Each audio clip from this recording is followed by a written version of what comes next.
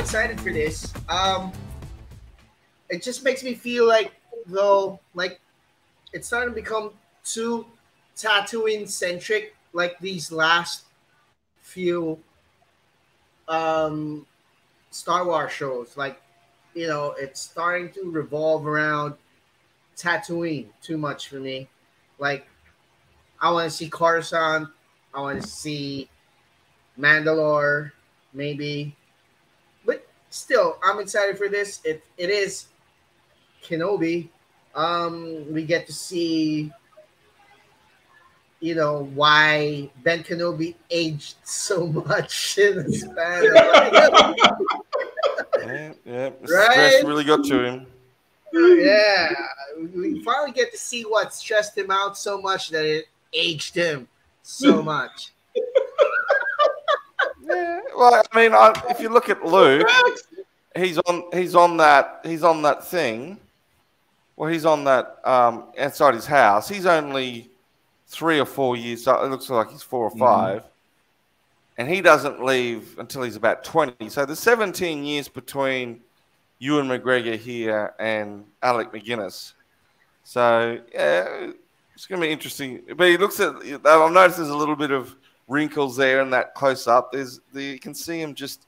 It's taking a toll on him. The old bean. He's looking a little bit worse to wear. It must be the desert sun and the heat that's getting right. him all. He doesn't moisturize. He didn't moisturize. The whatever those things are, the furry things that have hoods. They didn't sell him the good stuff. The Jawas. The Jawas. They didn't sell him the good stuff. He was yes. No, it's kind of interesting. I forget. Go ahead, Jay. No, go ahead. Yeah, I was. It's just watching that transition from Ewan McGregor to Alec McGuinness and stuff like that. But it does kind of remind you that we do know where this one will finish. Like, we do know that Obi-Wan is not going to be in any real mortal danger, because we all know he pulls through and gets killed by Darth Vader. So I guess somewhere in that first couple episodes, they're going to have to put some stakes in the game to make someone who we're going to care for, where the outcome really is, precarious. We don't know it's going to happen to someone or something other than Kenobi, because we all know he's going to pull through. The thing is, one of my friends, he mentioned to me, he was like, look, Kenobi obviously is a plan point, but I think this also intersects with the end of Solo, where we see the Mafia Darth Maul pop up that we saw in Clone Wars, and he would have to be able to bring his stuff in. And I guess there's a few other things. I'm really interested to see how they truly retcon this, because this is what I'm enjoying the most from these shows. How do you retcon into your endpoint?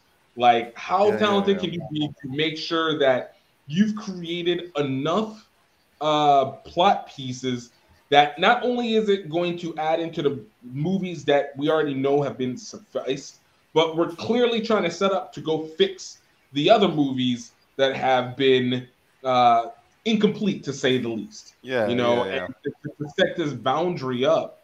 And of course, what they do with those off-brand stories, but it's going to be interesting to see on how they do that. But I do agree with you, JP. I think we've gone from being Skywalker focused to just the Skywalker planet focus. Like, I didn't know Tatooine was this eclectic. Like, it goes back to be like, is this really an outworld planet that nobody cares about? Because it seems like everybody cares about this place. Like, it seems like it's the center of everything. It's like, New York, baby. It's New York. Right?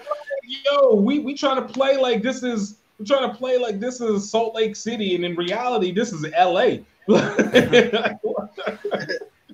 More water than LA, some people would think.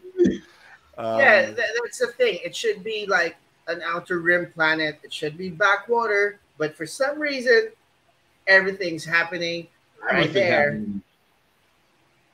I question all the stuff that happened on Naboo. Like all that Senate stuff, I now don't buy into it. It was like, nah, Naboo was not the centerpiece.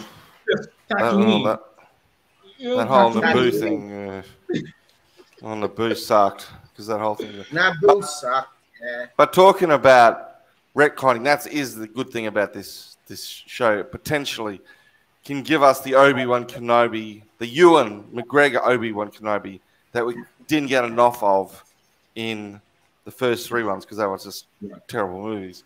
That we'll get, Ewan McGregor really flexing his Obi-Wan muscles in this. And there's even talk about Hayden Christensen coming back into this as well. Oh, that would be interesting. That'd be interesting, so obviously he must be putting his mask on and off and, doing all that kind of stuff as Darth Vader.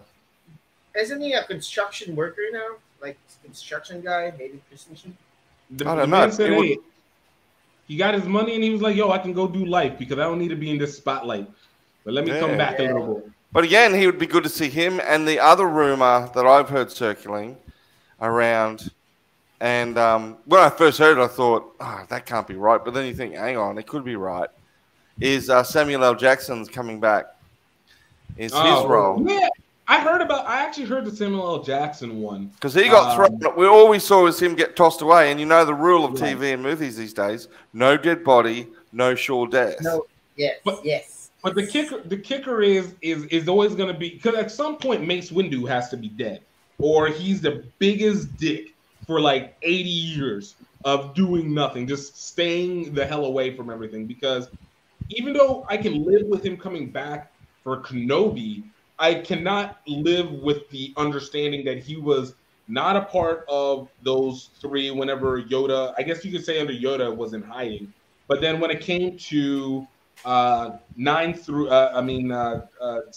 9, like what was his part? Unless they're going to be like, that, I don't know. There's only so many black people in this Jedi Star Wars universe. So maybe he was hiding. Maybe it was what?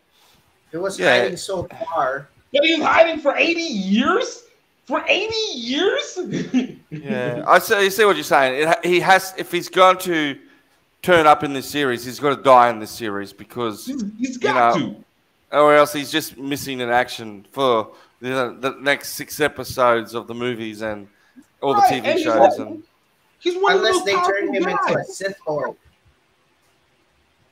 Or that, but still, then it goes back to like, what was he doing all this time? Like, because he gets thrown off the cliff, so to speak, right? And then he's probably got a bit of time to recover, and now is probably his time to come back into it. Some good fan service there, and again, great to see Samuel L. Jackson's character really given some really meaty work to do. Let's remind our friends to please click on the subscribe button and hit that notification bell so you know when we have new videos out. Subscribe! Subscribe! Die.